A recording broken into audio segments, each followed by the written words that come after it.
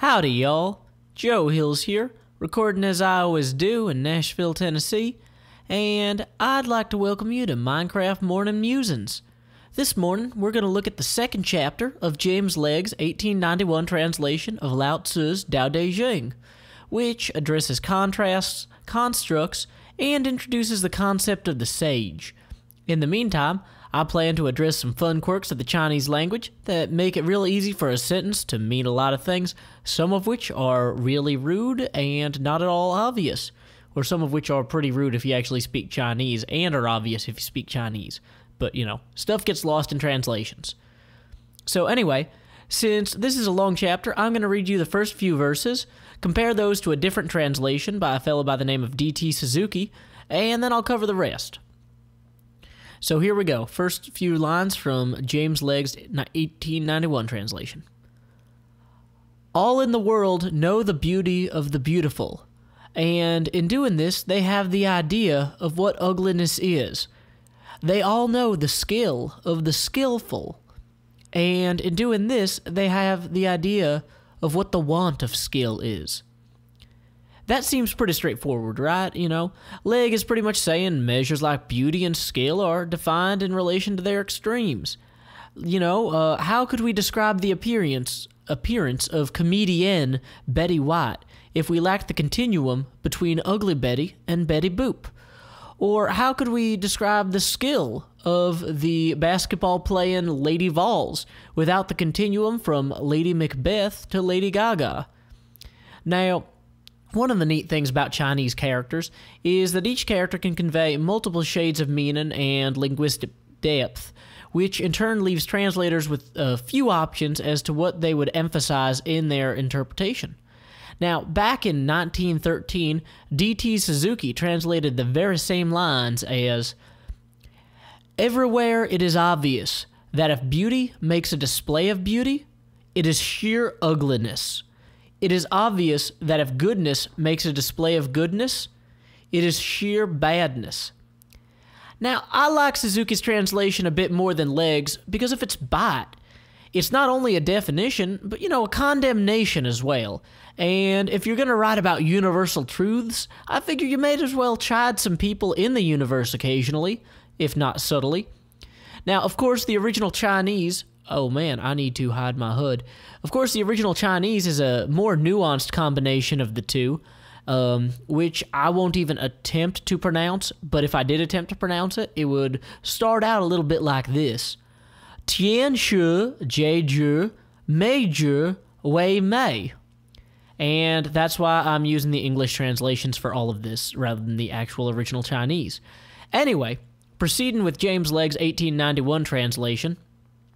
So it is that existence and non-existence give birth the one to the idea of the other, that difficulty and ease produce the one the idea of the other, that length and shortness fashion out one the figure of the other, that the ideas of height and lowness arise from the contrast of one with the other, that the musical notes and tones become harmonious through the relation of one with another, and that being before and behind give the idea of one following another.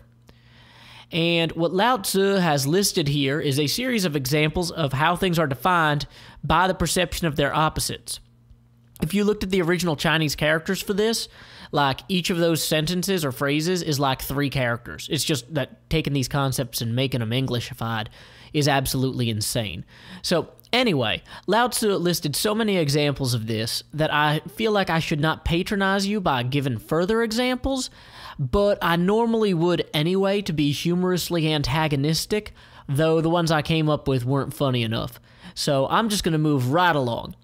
So in the next part of this chapter, Lao Tzu introduces the idea of the sage, a kind of ideal or wise leader.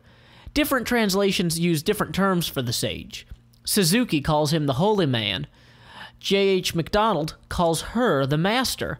And Goddard, who we haven't really talked about much, calls him the wise man. Personally, I prefer the word sage, which Legge uses in the following second half of chapter 2. Therefore, the sage manages affairs without doing anything, and conveys his instructions without the use of speech. All things spring up, and there is not one which declines to show itself. They grow, and there is no claim made for their ownership. They go through their processes, and there is no expectation of a reward for the results. The work is accomplished, and there is no rest in it as an achievement. The work is done, but how no one can see. 'Tis this that makes the power not cease to be. Now, first, let's address the doing as little as possible part. Now, this isn't an excuse for folks to sit around all day in the pizzeria playing Pac-Man and folding up the slices of pizza to make them easier to eat, or dabbing them with their little napkins to make the calories less, or oils. I don't know what you're actually removing with the napkin. It's probably mostly cheese and sauce, which is like half the point of pizza, so don't do that.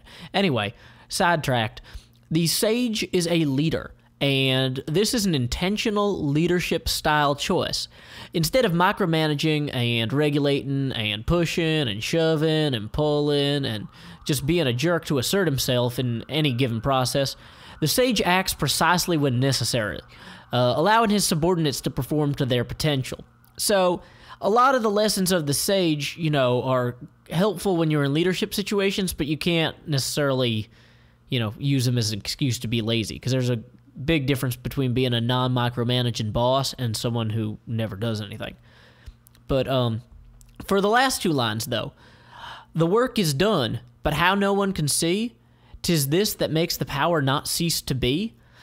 First off, I'm going to say I don't always love the little rhyming bits that James Legge likes to put at the end of each chapter, but he essentially just established that the accomplishments of the sage can endure because the sage takes as little credit as possible.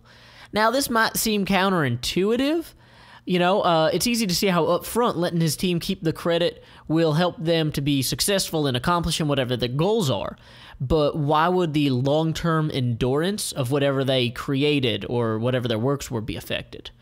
Well, okay, for one thing, the team might be, collectively working harder or better to create something with better staying power just because they feel more invested in it. They're not just phoning it in. They're coming in. They know they're a part of something exciting. They have the freedom to create something that's going to be awesome. And so then they go out and do it, And the second part of this, you'll have to excuse me, I got a little bit of a political example here.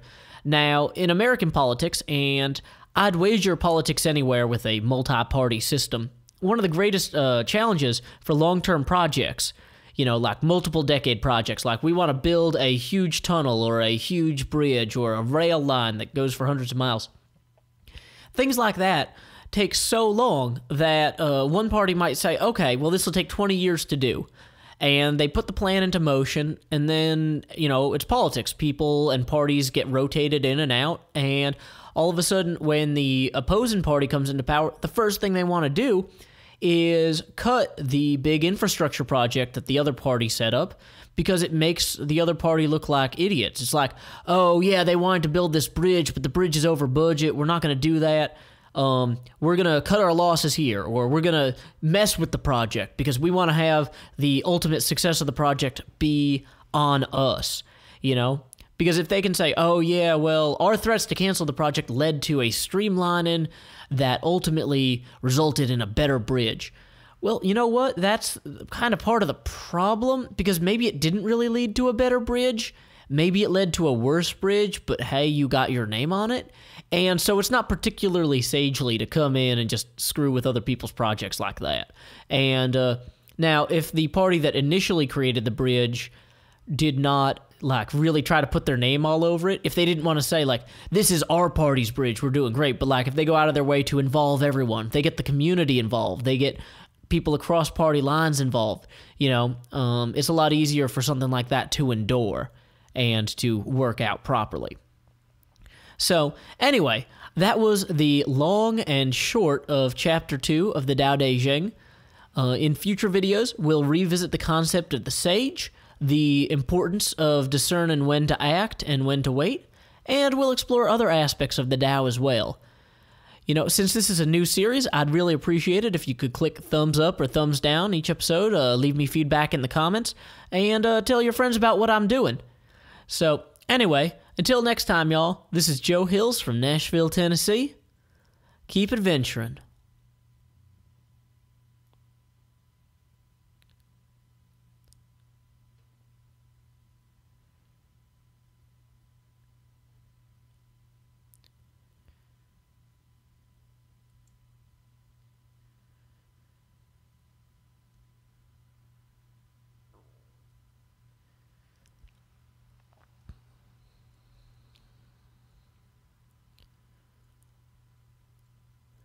Also, if you guys want to let me know if I'm rereading the same verse too many times or if I'm not reading them enough times, feel free to let me know that too. This whole thing is a huge experiment, and I want you to feel invested in its success. See, I learned something today. I should probably not smash into that spire either.